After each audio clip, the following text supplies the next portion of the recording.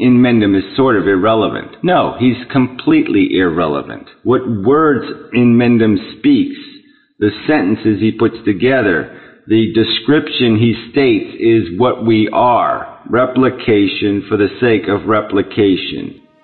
If a philosophy is not going to be applied as a prescription, if it isn't going to have useful function in describing of a prescription,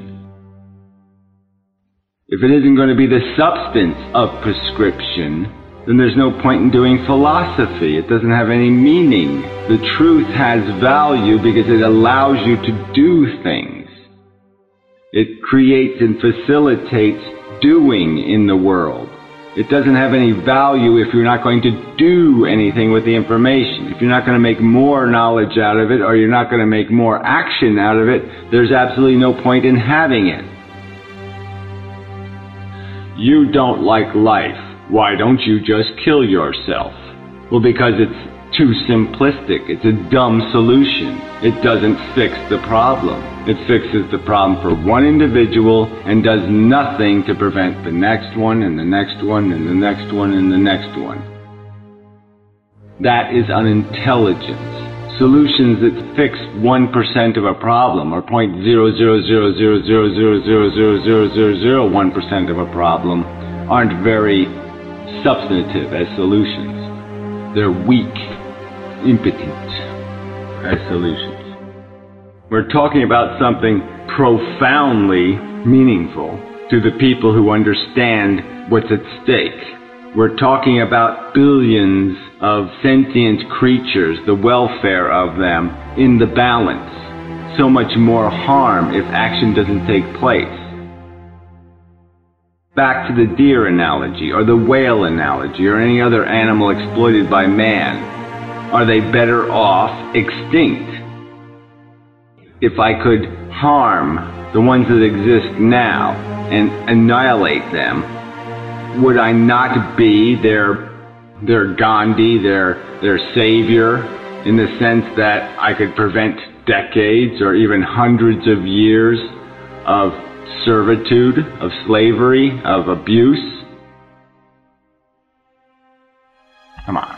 There can be civility, but it's not going to exist as long as the rhetoric, this veiled cheapening of other people's fundamental beliefs as simplistic or manipulative or depressed psychology or cult manipulation. If that's going to be your rhetoric, the visceral anger is going to be unleashed. Too much is at stake to tolerate negotiations under those circumstances.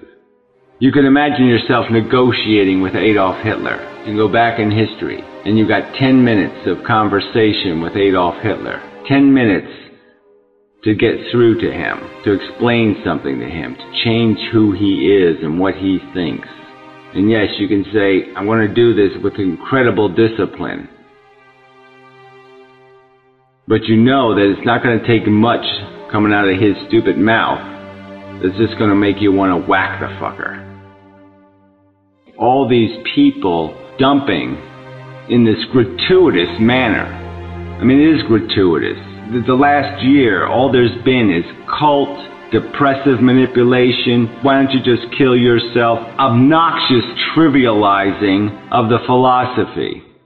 The defense is, no, you've got to deal with the argument presented here, and it's a complete argument.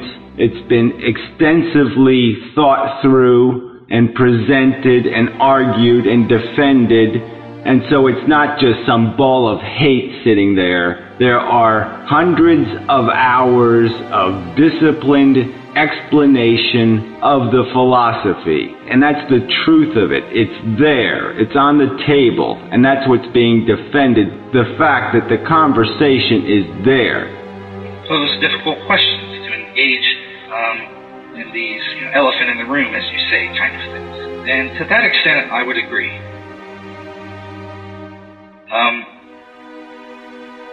So now, in defense of Inmendham, personally, I would just highlight that I think it's fair to say that Inmendham has been one of the most systematically abusive YouTubers Isn't that interesting? So Inmendham is this systematically abusive, like there's a system and a method to the madness, that it's somehow a manipulation again, and that somehow if we go back to the record and we go back and look at the history, that somehow that's what Inmendham was looking for, and that was somehow Inmendham's agenda.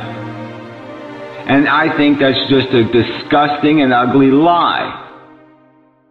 Inmendham was having long discussions about brains and psychology with the modern mystic and Matt, and that's what Inmendham came on YouTube to do.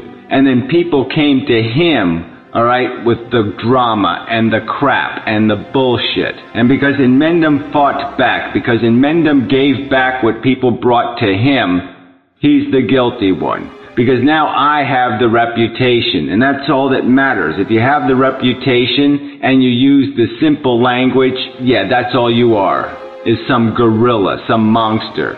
But if you veil the insults in pretty language, somehow that's okay. As our interaction between me and you demonstrate, you came to me with the shit, fella. I didn't show up at your house and say, what a dumb motherfucker this guy is. No. He can be very cruel. I just wish that people that are his fans, if you will, would kind of speak out against this. Why don't you quote it? Why don't you demonstrate it? Why don't you put some of this together? Again, this is just so unfair, in my opinion, to create these fake victims. And I'm saying they're fake victims. They are. You can't show me some person who didn't ask for it. And that's just not fair, buddy.